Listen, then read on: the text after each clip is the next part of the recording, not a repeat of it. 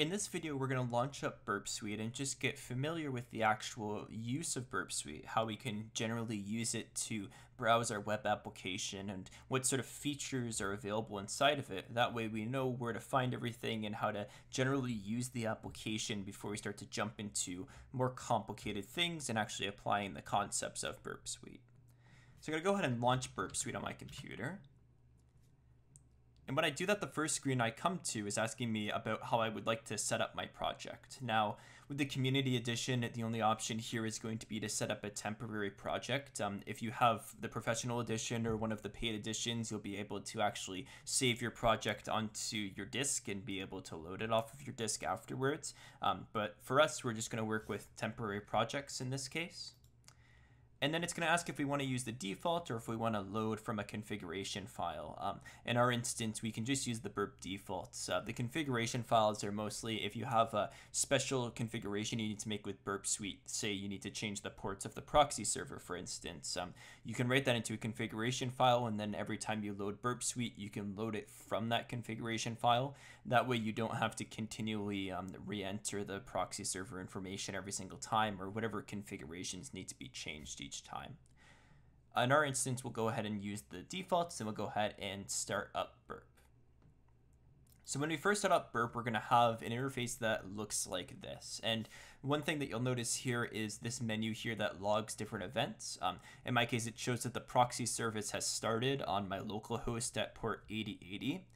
If you have any sort of errors or anything like that, they will display inside of this event log. So in general, if things don't tend to be working for whatever reason, you should check this event log and see what information is logged inside of it. Now, one thing that's really great in the newest version of Burp Suite is that underneath the proxy tab here, there's now an embedded browser that's included with the Burp Suite project. Now, way back when Burp Suite was first developed and up to relatively recently, you actually had to set up the proxy server as well as certificates through your actual computer browser itself. Now they have an embedded browser, which you can just click on Open Browser and everything's set up for you, and it's a separate sort of environment from your actual browser on your computer. So it allows you to make changes to that and be able to work with that without having to mess up your browser on your computer. So it's a really great new feature that we're going to be taking advantage of throughout these videos. So just to demonstrate that looks like, we'll go ahead and click on Open Browser. And when we do this, you'll see it will open up the browser and I'll get this intercept here that will display information sort of similar to this. Now, if you're getting this information, it means that the proxy server is intercepting a packet. So this information is the packet that the proxy server has intercepted for us.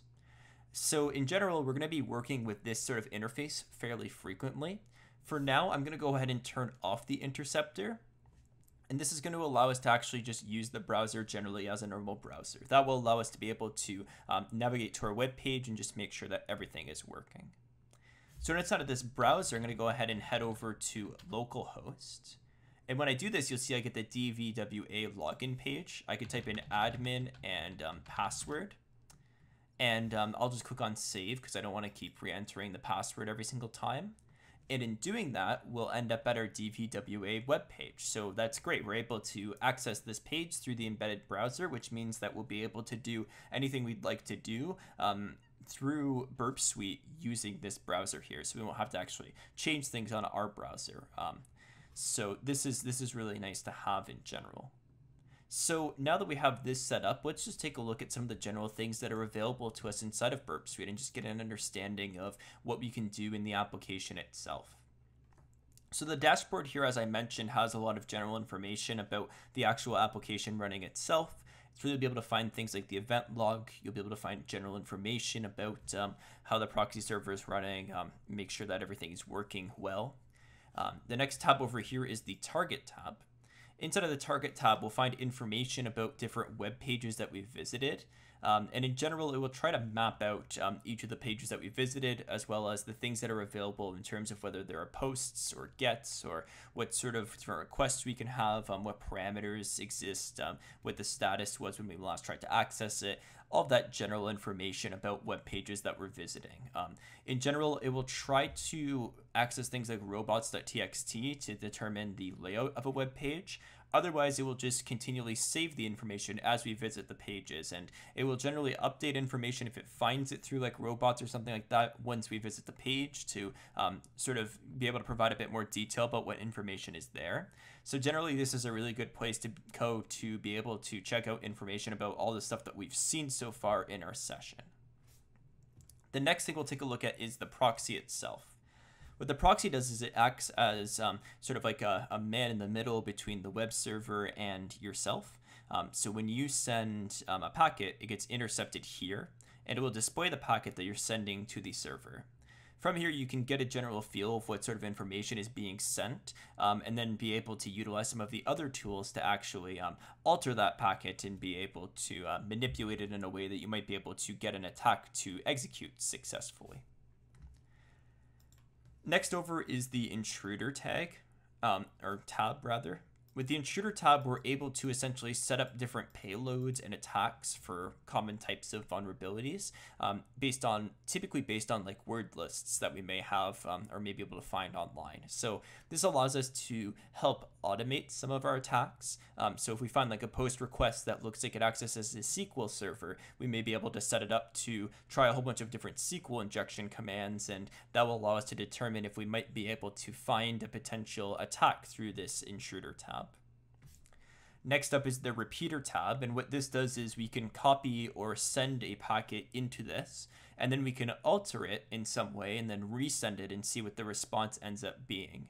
This is a really good way for practicing just like different attacks to say, maybe if I change the post request to a single quote, let's see what the response is, and just get a general idea of what sort of responses we're getting for different parameters and be able to try different things without having to do like an automated attack, because in general, an automated attack is very loud. We typically want to stick with something that's a little bit quieter, and the repeater tends to be a bit more rigorous in terms of the things that we're trying, rather than just randomly trying everything and hoping something works. Next, we have our sequencer, and what our sequencer allows us to do is it allows us to send requests from other tools. So if we have another tool that is able to capture information, we're able to utilize the sequencer to be able to work with that sort of capture. In general, it just allows us to be able to capture packets between ourselves and a potential target to sort of have like a sequence of packets rather than having a single one. It can be very helpful in situations where there's like a multi-step post request where we may want to be able to sequence out each of the steps, for instance. Next up is the decoder. A lot of the time when we have parameters that are passed through the web form, they may be encoded in some sort of encoding mechanism. For instance, there's a few different ones here that are available, like base64 is a really common one. So the data may be encoded in base64, so we may need to decode it and then change it and then re-encode it into base64. This is what the decoder will allow us to do. It will allow us to encode and decode information that's in a specific format. It works for things like base64 and octal, binary, all those good things, but also hashes as well. So you can see you get all these nice hash algorithms. So if you have like a hashed password as a parameter, you can put in something and then hash it, and that might allow us to be able to potentially get an attack using that hashed input, for instance. And then the last thing I'll talk about here is the comparer. The comparer allows us to do word or byte level comparisons between different data. So it just allows us to check to see if two things are the same or if two things are different.